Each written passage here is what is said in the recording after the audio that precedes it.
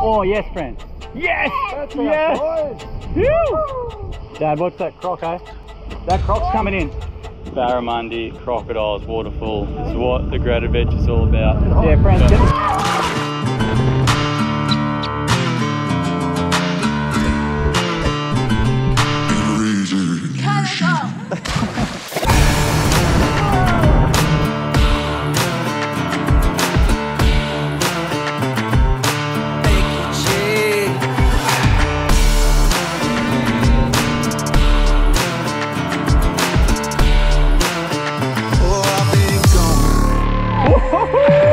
Yes, friend! Stoked!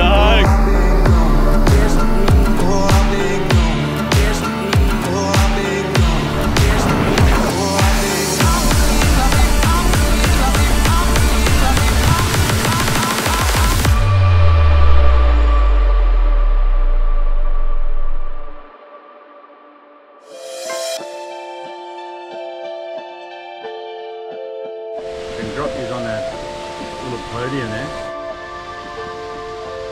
What an incredible spot.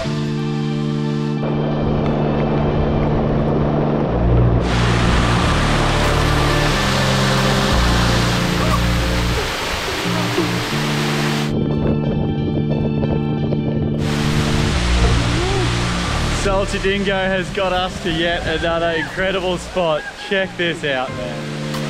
Woo-hoo-hoo! This is incredible.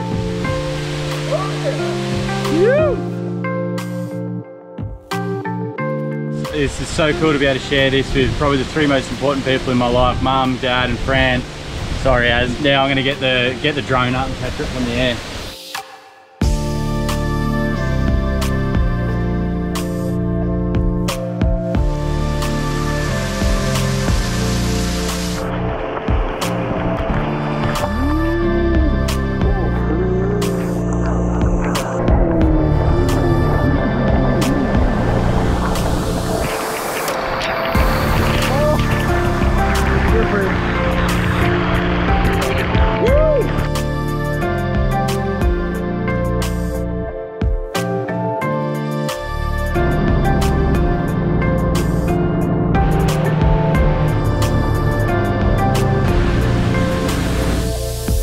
So we've just pulled up in this natural amphitheatre where we're going to have a bite to eat for lunch and then continue exploring after lunch.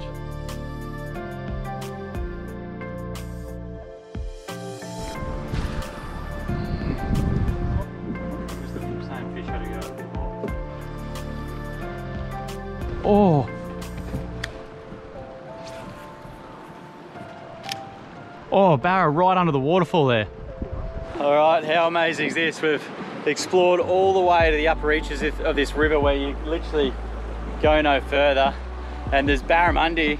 I lost one before while the camera was off. It jumped out of the water and spat the hooks, and Fran has been playing with one there. Come on here. Ah! Get it back down there, he'll have another go. And drop it on his head. Where are you? He's just there, isn't he? There's a big barra just under there that Fran's dropped the lure right on its nose. That boofed it a couple of times. Come on.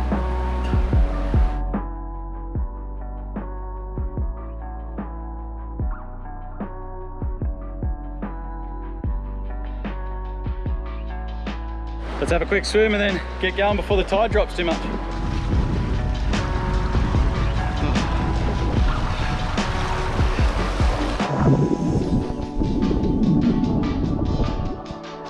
That's what it's all about.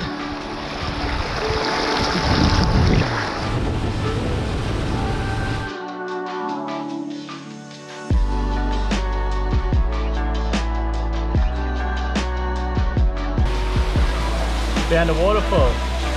Another incredible spot here. Like every turn we take on this river just opens up to another spot like this, where there's just these incredible drop-offs, little waterfalls and crocodiles and just all sorts of wild stuff. This has just been such an enjoyable day.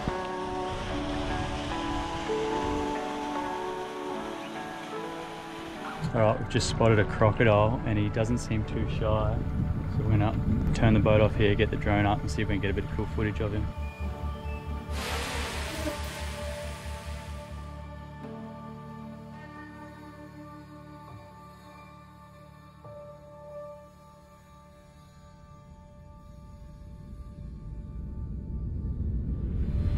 Dad has hooked a massive barra and we've lost so many today. So this hopefully is the fish we're after.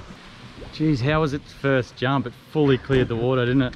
Oh, I can see Silver here. He's coming up pretty well now.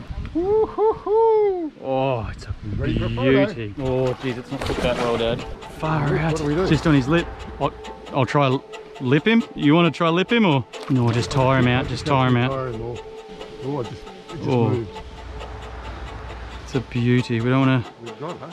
Oh, don't say that. It's just hooked on the lip. All right, you want me to grab his lip, Dad? Yep, okay, try it. Yes, Dad! Woohoo! Yes! Well done, Dad. Incredible fish. There she goes. There she goes. He's right. Well done, Dad. I knew we'd get one. Well done. Now we just need a smaller one. Oh, that was incredible. So in all that commotion, a big croc's come and popped up just next to the boat again. It's just on the edge there, eh? Yeah, swimming. He's bigger than the last one, I reckon. Yeah.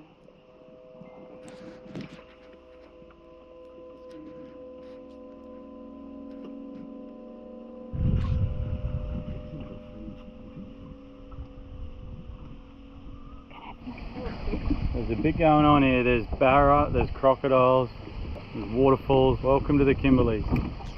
Oh, yes, Fran. Yes! That's yes! our boys. Woo!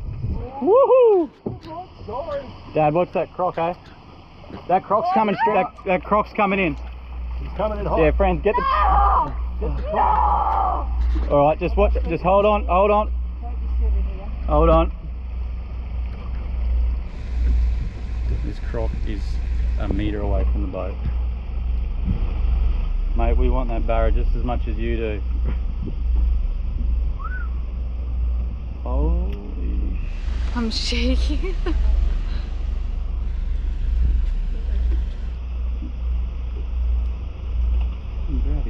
Yeah, he was too big and heavy, wasn't he? There's nothing else we could have done there. Like, this bloke would have eaten that barra.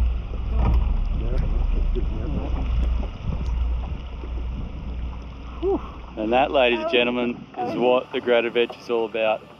Barramundi, crocodiles, waterfall. This stuff is wild. Well, we've just pulled in on the riverbank here. We're going for a bit of an adventure. We've heard that there's some old rock art, like really ancient old rock art, and it's a bit of a mystery that's still unsolved, the yarn behind this rock art. So we're going to go see if we can find any of that. And there's also, this is up above that waterfall we were at yesterday, so there's all these different swimming pools I saw on the drone. So we're going to go have a swim, have a bit of a walk, and see what we can find. And of course you guys are coming along for the adventure. Oh, and my favourite hat got burnt, so now I'm going to end up with a sun-bleached scalp. But that's all I've got. I'll pull you in. Yep, there we go. Oh.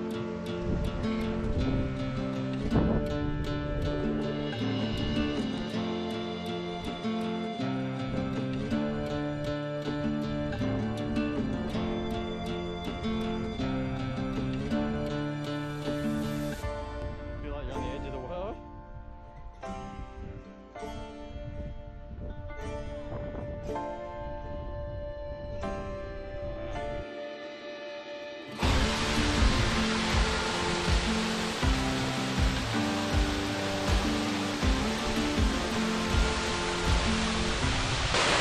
Alright, so we've made it up to the top of those falls that we saw yesterday, and now we're going in search of one of the true mysteries of Australia that's still left unsolved. So we're going to start trekking upstream here and see if we can find what we're looking for.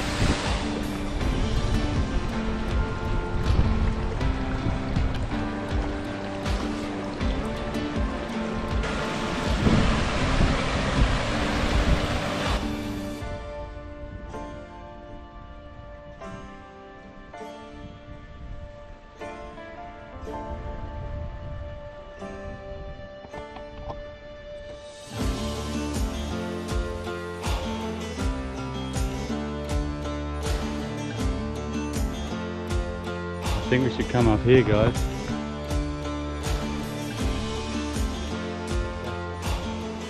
Oh. Fran, come have a look.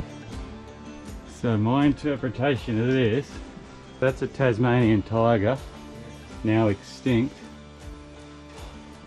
And this is some traditional Aboriginal rock art.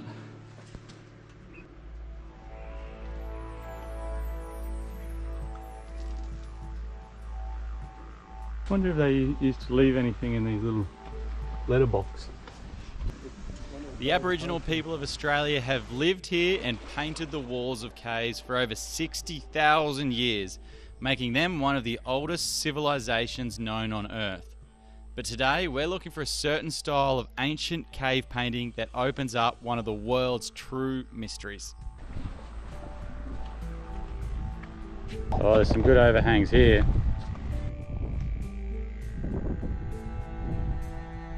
And this would have been such a basic spot back in the day. The people really relying on this fresh water for drinking, and then all the fish and turtles and bush tucker that comes with it.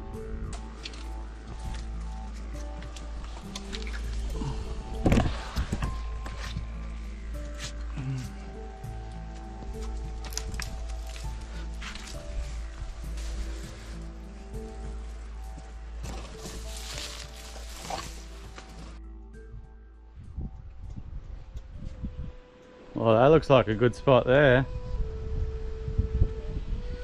What have you found? I'm gonna have to go up and have a look up there. There's a definite Bradshaw painting.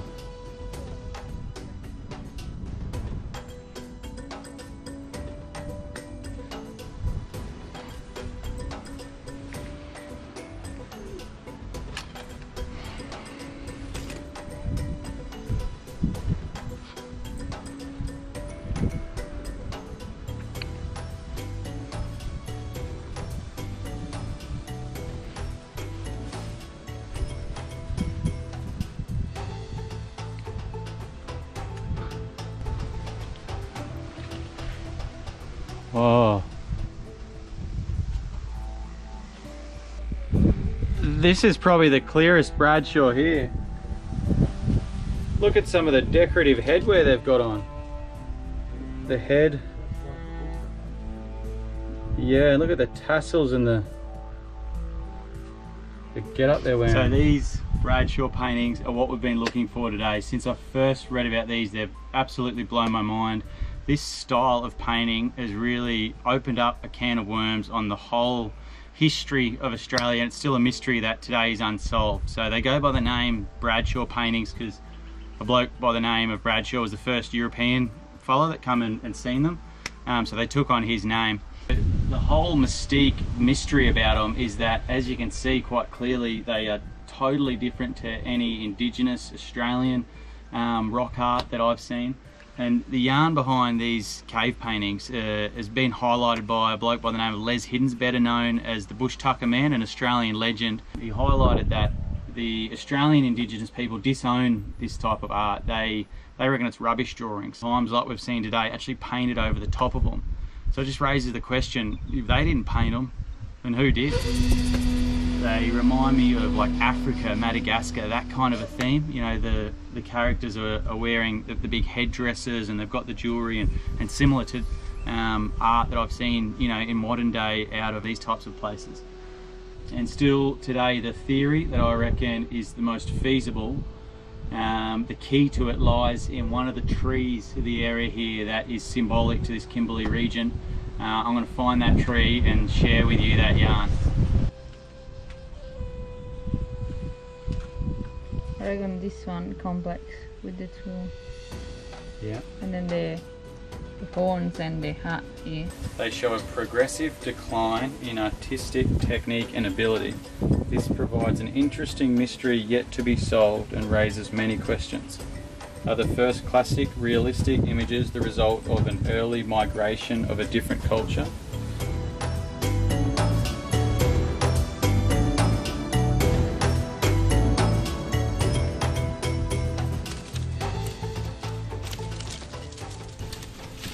All right, yes, this is the one we've been looking for. This tree here behind me is the boab tree, and there's a link between this tree, which is iconic to the Kimberley area, and those Bradshaw paintings we were just looking at. The link between this tree And those Bradshaw paintings comes in this nut, the boab fruit, or the boab nut. So this tree is only found in a couple of places in the world, one being this area of the Kimberley and Africa. And if you look on a map where you find the Bradshaw paintings, these guys are here as well. There's a direct link between the boab tree. The theory is, long before Captain Cook set sail out for Australia, you know, thousands of years prior to that, there was other people sailing around the world doing their best, and no doubt they would have been going into Madagascar, picking up crew, and at the time they were slaves there, and then setting sail.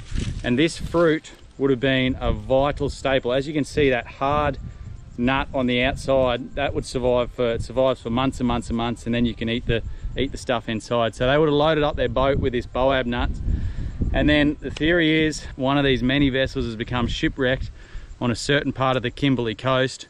They've come ashore with their boab nuts and, you know, ended up getting along pretty well in Australia here, and that's where you see the Bradshaw paintings. And I think our iconic Kimberley boab tree came with those blokes all those years ago. But that's not it. This is where it gets really interesting. So the Dreamtime story of the Aboriginal people here in Australia is that these boab trees, back in the day, they were the most beautiful, staunch, biggest trees in all the land, but they were a bit big-headed. They were arrogant.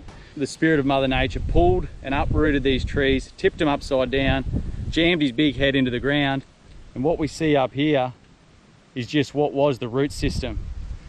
Now, the funny thing is, back in Madagascar, their people have got the exact same yarn. It's one hell of a coincidence. Holy moly. You guys have found the jackpot over here.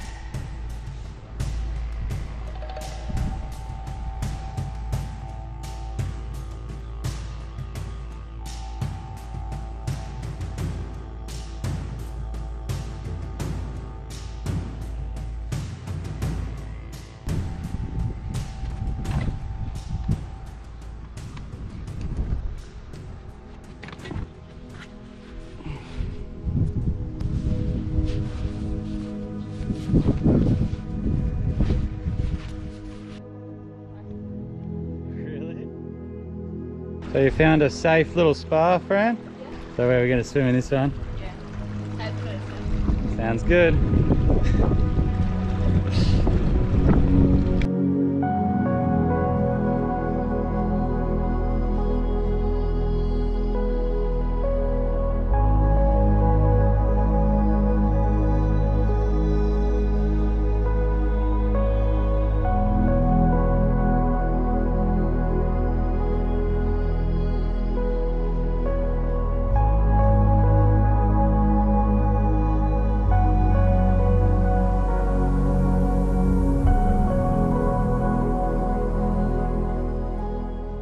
Little croc has been sunning himself up here. He's just come off and I spooked him. He's gone into the water there. He was probably just over a metre long, that one, so that one personally couldn't harm me, but if he gets here, you know, there's all the chance that a big one could get here. So we do have to tread very lightly here and only swim in those, something else scampering here, only swim in those little rock pools where we can see the bottom.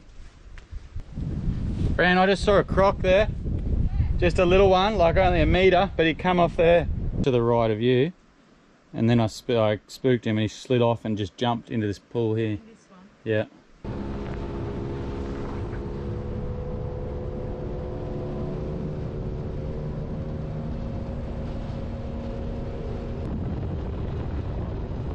We've got maybe 10 minutes of fishing left until we've got to race the sun home. Back up our creek camp, so the pressure's on.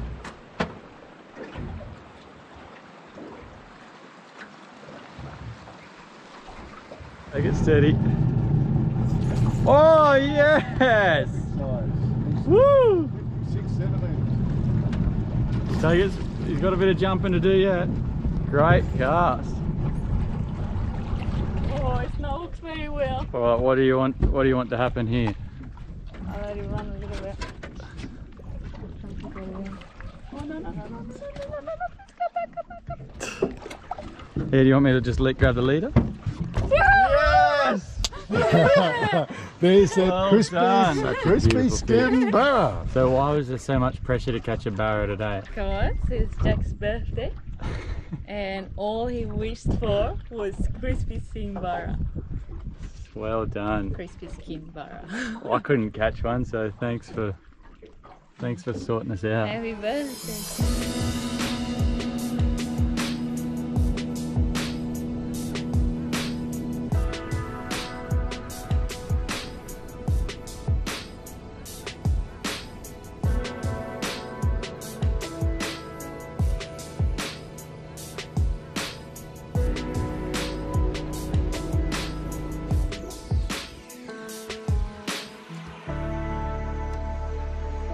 The last cast. What is it on the last guy? I might have got myself a birthday barramundi.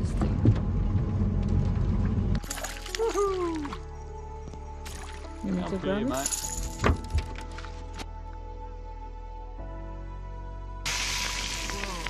Woo! So what are you cooking, Fran?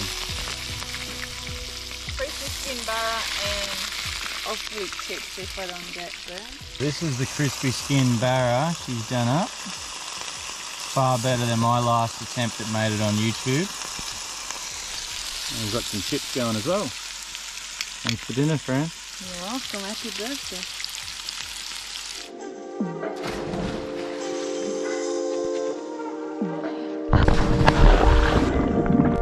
What a way to wake up!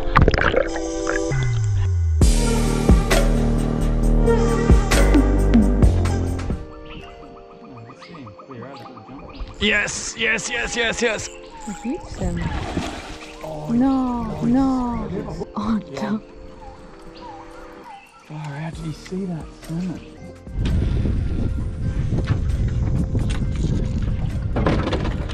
Oh, yeah. Don't lose it. That's dinner. Beautifully.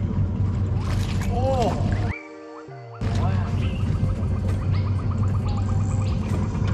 Well, I might try getting the boat.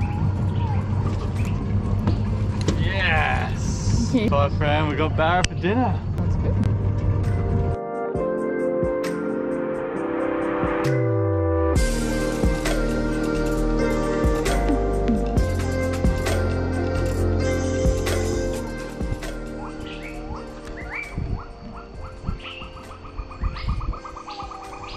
Yes, yes, yes, yes, yes. Oh, strong for a little fish.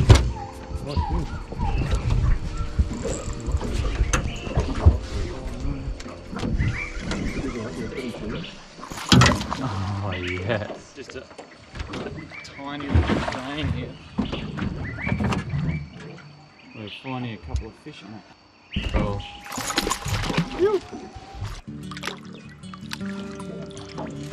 Yes! Beautiful barramundi. So much fun. Right.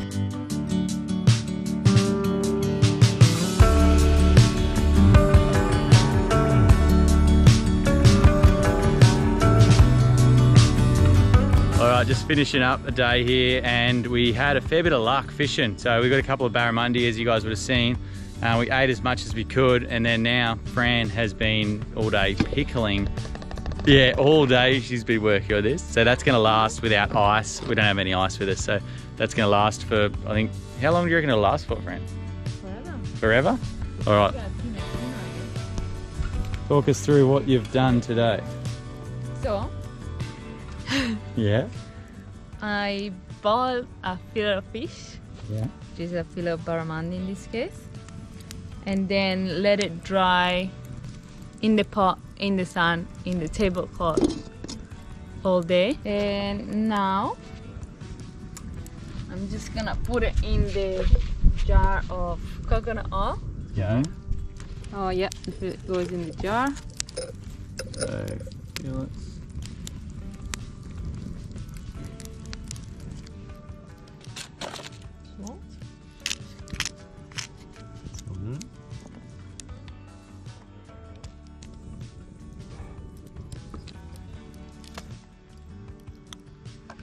Just explain what's happening here because I've got no idea. Get it hot. Mm. and then close it. Then when it cools down, it seals it. Yes, so it creates a vacuum. Yeah. See? Follow me for more recipes. So that'll last us for the rest of the trip when we can't catch any fish. We've got a tin or a jar of pickled barramundi. Cool.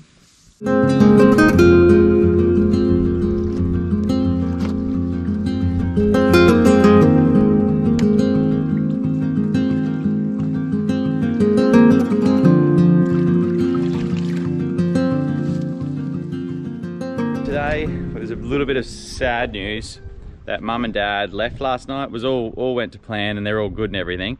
Their plan was just to do half of the trip with us, so a week. It's just Fran and I for the rest of the trip. It was so good to spend a bit of time with them. And Dad's still sleeping on the sand by the fire, and Mum's been sleeping on a hammock between the trees. So Fran and I thought we were, you know, roughing it on this swag here, but this thing's like the penthouse compared to what they were doing. But now we're gonna pack up camp this morning and keep exploring. We're gonna go to a new place, and hopefully it's something similar to this.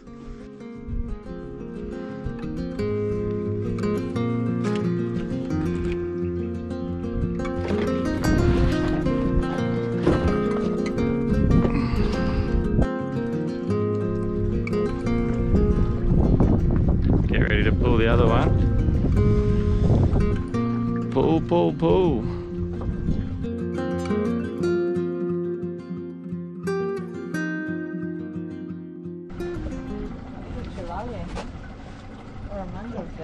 He's fighting into the... Oh, got the front, up the front.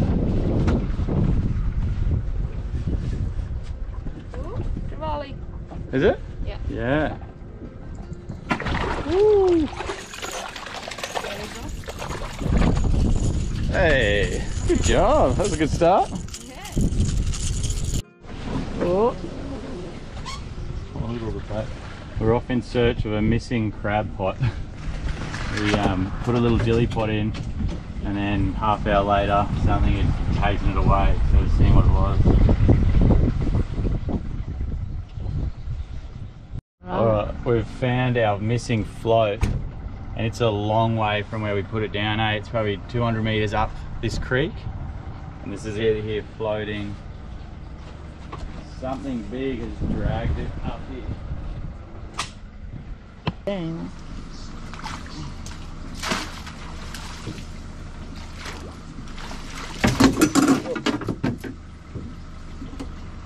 Not too bad. It might still be usable. It is still usable. Alright, note to self, let's have 2 crab pots we've tried crabbing up here. Both have been taken by a croc in like half an hour since we put them in. So we might put this one away for a while.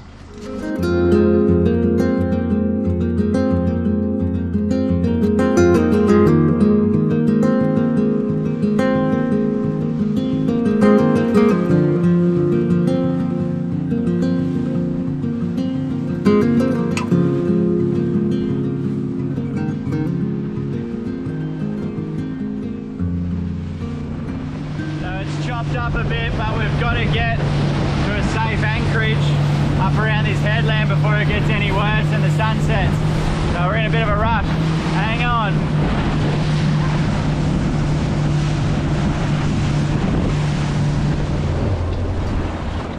What's your first impressions, Fran? Just checking for crocs at the moment. Checking for crocs at the moment.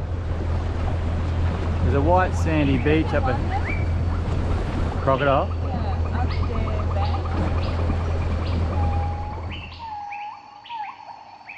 This is one of the most exciting parts, pulling in on a stretch of coastline where we just know nothing about and trying to find a camp spot. So there's a white sandy beach here, but the thing about the tides, they'll come up, you know, 5 or 6 meters difference in height from the high tide to the low tide, which is very challenging to anchor a boat and find a good campsite. But yeah, fingers crossed we can find one here.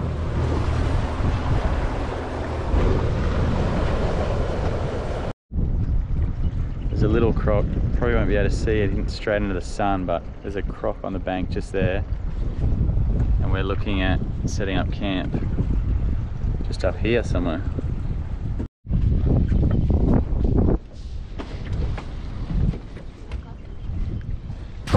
Oh, it's a bit sinky.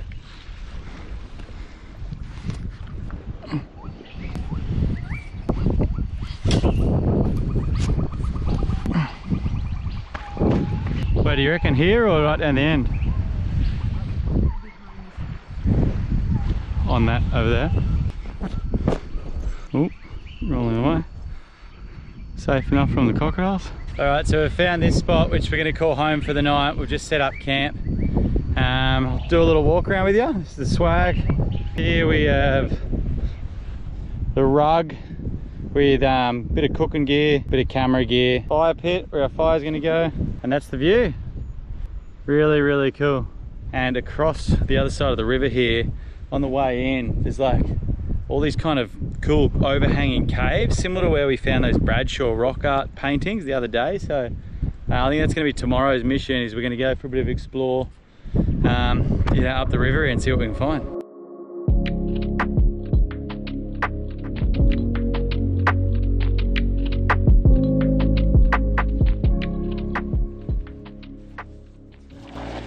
Good cast. Load of mold. Wow. Yeah, we found them. Just going to throw a hand line off the beach here and see if we can catch something for dinner on sunset.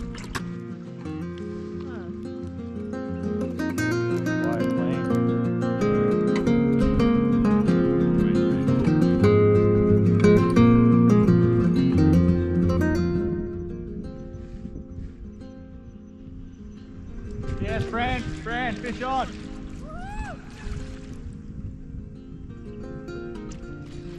Oh.